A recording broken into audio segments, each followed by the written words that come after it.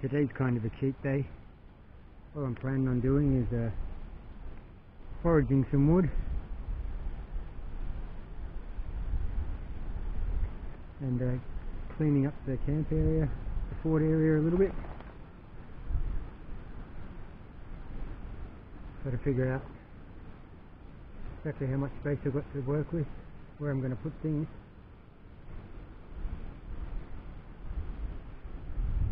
Yeah, it's mostly about gathering some suitable wood, bringing it back to the campsite, and next time I come out, plan on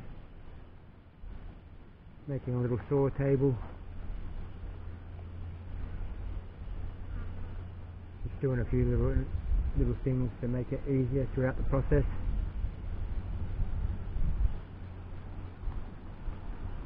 Don't want to get halfway through the build and then realise, hey, I should have built some sort of saw table right at the start. Preparation is the key. Can't be a prepper if you're not prepared.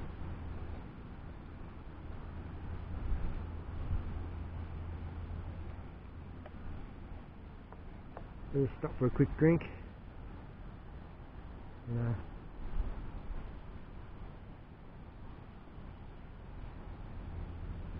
I'll get back to it in a sec, and then I'll grab the camera and show you what I've done.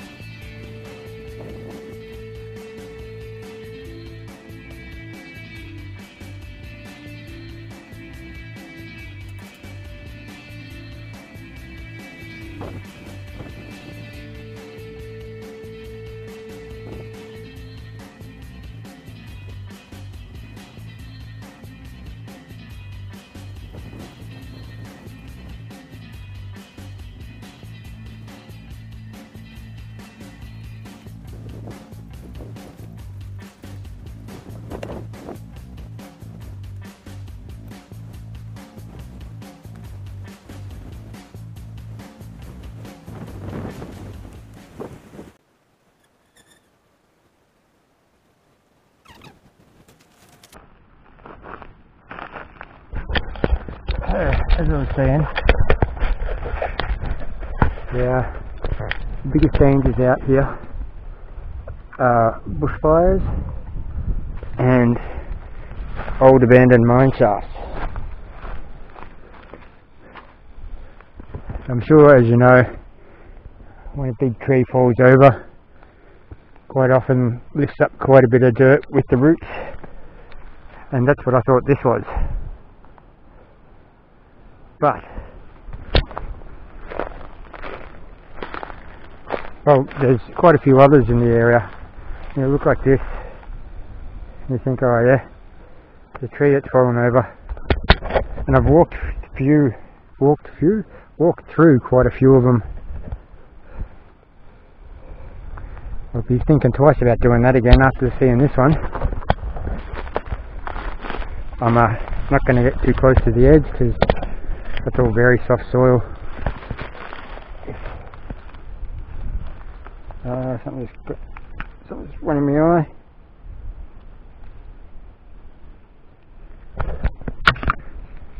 Alright, so hopefully I don't drop the camera down there. Probably gives you a good hint. But see that edge? That is not stable at all. Get a good grip on the camera.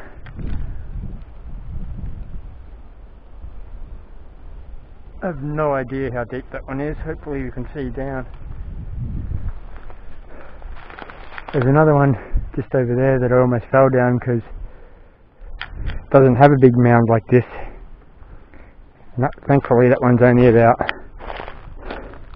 10 foot, 12 foot deep.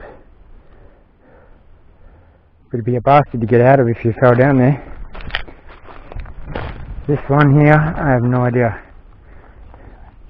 But as I said, I won't be going near that edge because that soil, if you call it that, is really soft. It crumbles under your feet. I think probably the only thing holding it together really is the roots from the trees around it.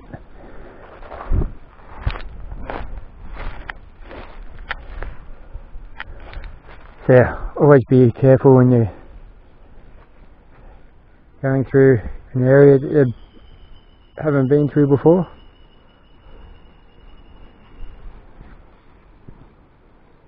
Obviously I'm aware this is a gold mining area at one stage. To find big shafts like that is that aren't covered up is a bit rare. Normally when you hear of them in the area, it's ones that were slightly or partially covered and someone's stepped on it or ridden a motorbike on it and fallen down. Alright, so what have I done today? Doesn't look like much actually. And trying to get some straight wood. As you can see, been somewhat successful, but a lot of it's really burnt or fell quite a long ago. Geez, I'm talking well today. It's either really burnt or it's deadfall that's been on the ground for a while and is rotten. Yeah, finding straight, dead, but not rotten wood has been the trick. There's lots of wood around, so it'll just be a matter of picking through, finding what I can, and then bringing it back here. Obviously I'm going to need a few different sizes, so everything from making framework to doing little bits of thatching.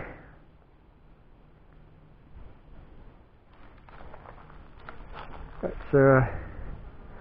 yeah, no more recording on the phone. The first day out here I wasn't actually planning on recording anything, but I figured since I had my phone I may as well record a few things. As I was walking along trying to find this area, this is sort of be on the outside of the fort. We'll go from the tree here to where my backpack is, across and up to here, so not exactly a square but fairly close. At the moment I'm sort of coming up with an idea for here. I'll have a wood storage area just here, then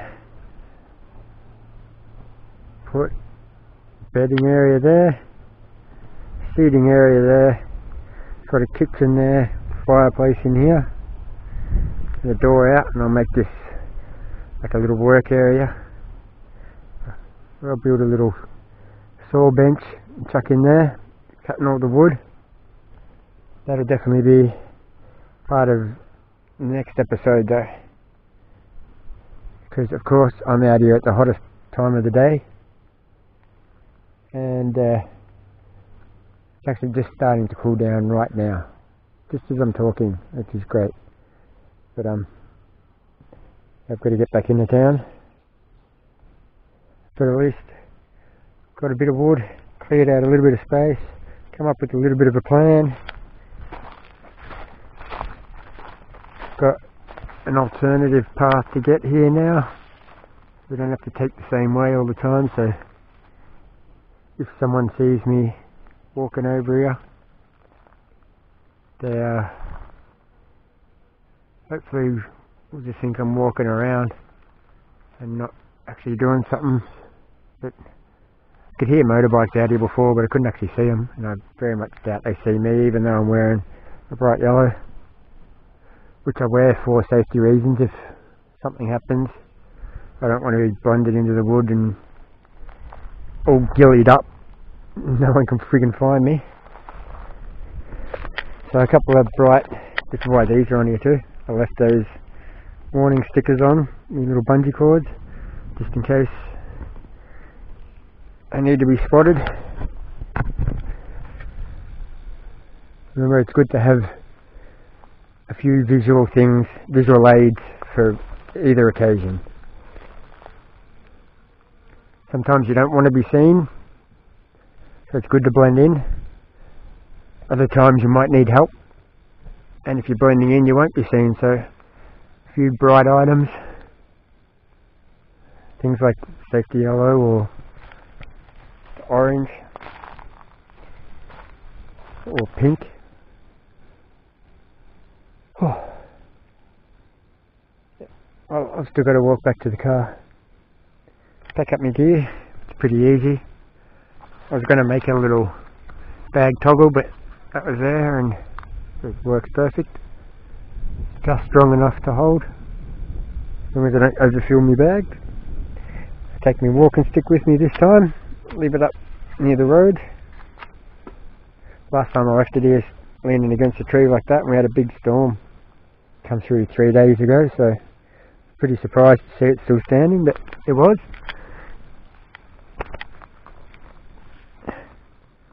I think it's obvious why I keep the bag up there. Less likely to get a whole bunch of bugs.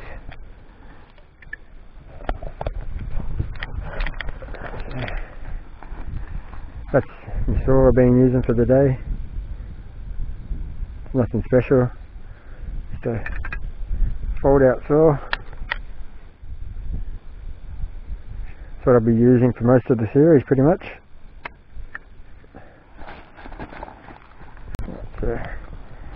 Gloves in the bag. Everything except for camera, so actually I might keep the camera on for a minute till I find this other mine shaft back up here,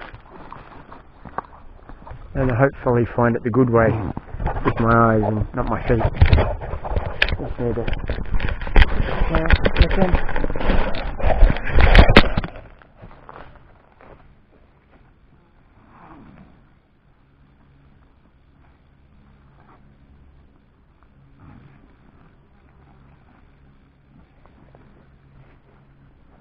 I'm just going to give you a quick hint now. This is obviously going to be a fair bit of work. If you plan on doing something like this yourself, be prepared for it to take a few hours.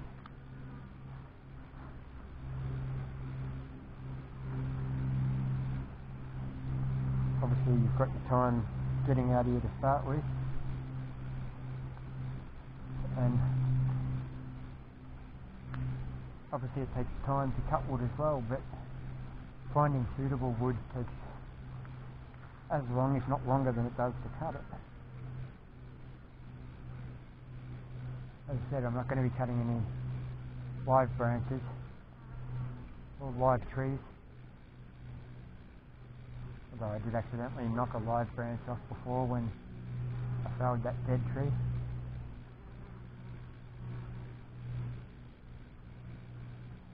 Yeah, alright.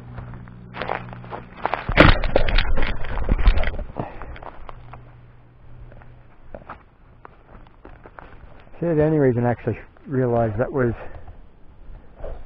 a mine shaft and not just a little bit of a crater, because I went to put my camera up there and I kind of slipped and I looked over the edge. I went, oh shit, don't fall in there.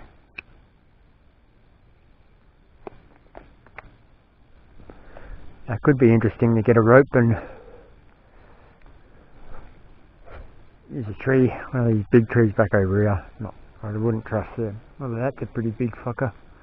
I don't think that'd go anywhere, but still. I've actually got a mate who's trained in all that sort of abseiling gear stuff. It's his job, so you could go down and have a look and see just how deep it is, but there's also the thing of how much oxygen's down there. You can't just go diving into holes without an oxygen meter. Because by the time you feel lightheaded and start making your way out, you could pass out before you get out, or get back to somewhere where it's got a safe oxygen level. Now, where the fuck am I going? I think it's just here, this other one. And you know what? I forgot my walking stick.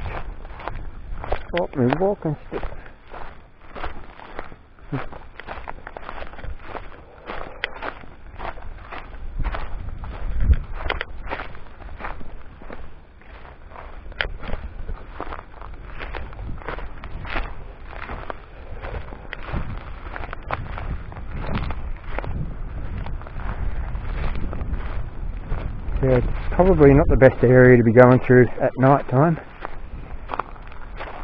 especially not without a walking stick. You got to put your stick in front of you and it goes in a hole instead of you going in the hole. I reckon that is it just here. No big mound like the other one.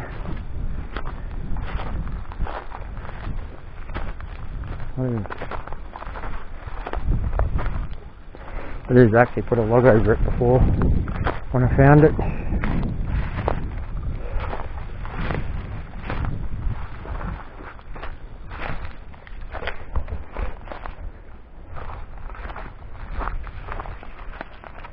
Again, don't want to get too close to the edge. You can see that's not really deep. Give it a go.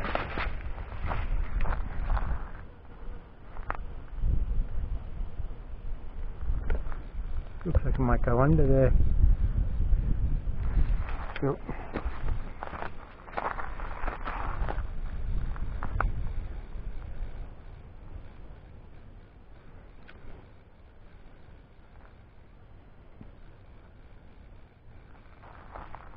As you can see, that's how people fall down them. See one just like that. So I've walked through probably 30 of these, just like that. Some are from trees falling over. Some are abandoned mines.